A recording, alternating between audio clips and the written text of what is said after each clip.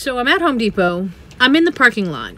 And I'm about to go inside the store. I'm going to try not to get distracted, which is very hard for me to do at Home Depot because I love this place. I mean, it's like Disneyland to me. Sometimes I just find something that's so cool I got to figure out something to use it for. Quite often at Home Depot, I buy things and I end up using them for a purpose that is not the purpose for which they were intended because they're just really cool looking and I can turn them into something else. I look at them and I think that would make a great candelabra or necklace or bong. I mean, I don't smoke, but you know what I'm saying. I really shouldn't even be giving Home Depot my business because I applied to be in their affiliate program and they turned me down. I'm passionate about Home Depot and they turned me down. That would be like Disneyland being adults only. Sorry kids, no kids allowed. That's something about you need more subscribers, you need more videos, whatever. But I'm here and I'll probably always be here, even though the love seems to be unrequited. Today I'm here with a really specific mission in mind.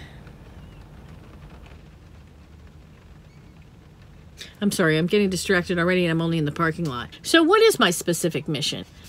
I was in the bus, just minding my own business. I had the windows down and all of a sudden, whoosh, in flies this bumblebee. You know, just flying around like they do. Like, you know, you're ducking your head and they're flying around like they're just trying to catch you and all that. And here's the thing. I like insects. I am a more insect-friendly person than probably most people, and certainly more than most females, okay? Because I love you girls, but you're kind of when it comes to the bugs. A lot of guys are pussies about bugs too, to be fair, but generally speaking, I'm an insect person. I used to have catalogs of all the different types of spiders that lived in my store. I had a jumper spider that used to come down from the ceiling and just land on my computer and hang out sometimes. Jumper spiders really like people. I don't know if you know that. But when it comes to bees, I admire them. I think they're very cool. I'm sorry that they're going extinct and all that. I personally have not had great experiences with bees. Once when I was a kid, I took the tarp off of this sandbox and whoosh, all these bees came flying out like a whole hive full and they all landed on my arm and stung me one by one by one. They were hanging, you know, when they sting you, they die. So their bodies are just hanging there. And it looks like I'm wearing like a puffy yellow and black jacket on just one arm. My mother had to take all those damn bees off of me and then get a tweezers and pull every single little stinger out. And then I had to wear my arm in a sling for like a week. So I try to keep sort of a wide berth when it comes to bees. So I got to figure out a way that I can have my windows open and still keep the bees out. Window screens, right? That's always the answer. At first I thought I'd just buy those slider ones that you get at Home Depot, you know, they fit in the top part of a window and they're cheap. They're like $5 or $6. However, they don't fit. They're just slightly too tall to fit in the top part of the window. So I think I'm gonna have to make my own. And that's what I'm here for. To get my window screen making supplies. I'm just going to have to try really hard not to get distracted in there because there are always so many cool things to look at Home Depot. Gotta get in, get my window screen, get out. Just like the flowers to the springtime, I'll come back to you. Just like the colors to the daylight, I'll come back to you. You're my only home. No matter where I run to, the road leads back to you. Nothing in the cart yet. The cart's getting into one. No matter where I'm going, I feel better just know. Stop looking at my boobs. I'll come back to you.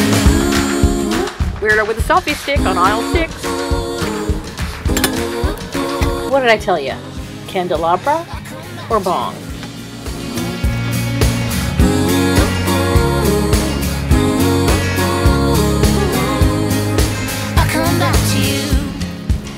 I stayed pretty focused. I bought 2 things at Home Depot for this project. I bought the roll of screen and I also bought this roll of magnetic tape.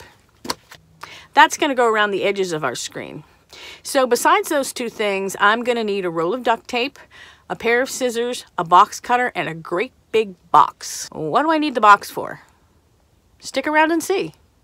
So the first thing we're going to do is measure the window. I just take a tape measure, measure it off. We want to measure the part that we want to cover, not the whole window, because the way these windows work, only the top part opens, and we need to get an accurate measurement of the part that the screen is actually going to cover. My window measures 28 inches long by 10 inches tall. 10 inches! Oh my God, it's a miracle. The great big box I mentioned, yeah, we're going to use that to make a cardboard template. And guess how wide it is? 10 inches! You know what that means, right? I mean, this can't be a coincidence. God really wants me to have this window screen. So I've got the template. It fits perfectly into the window, thanks to God. I feel so shined upon. Now we're going to take the template, we're going to lay it out on the countertop.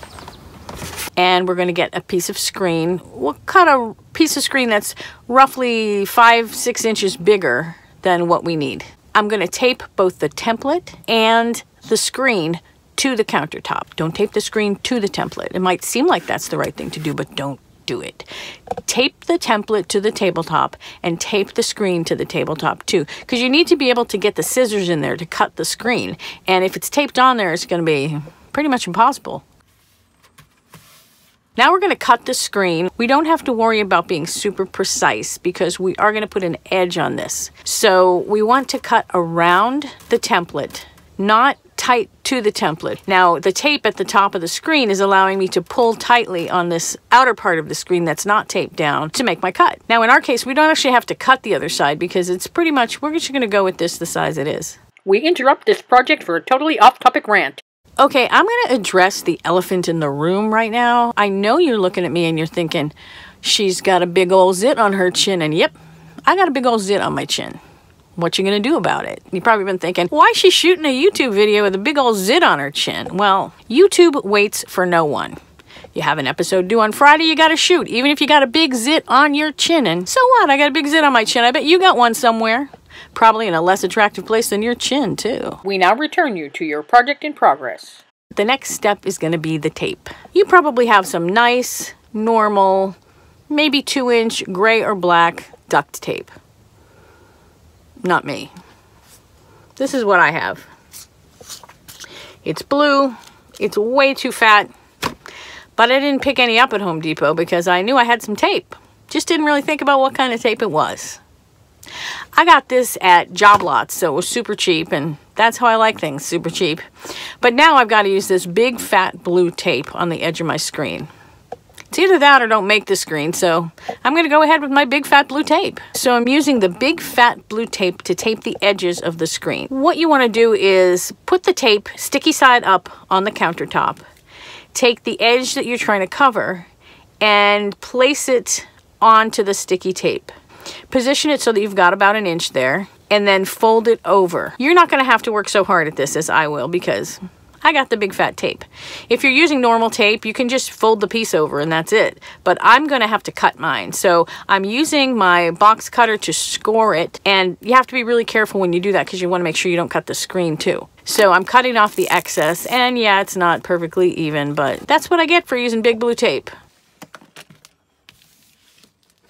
Okay, next step, we're going to attach the magnet tape to the edges.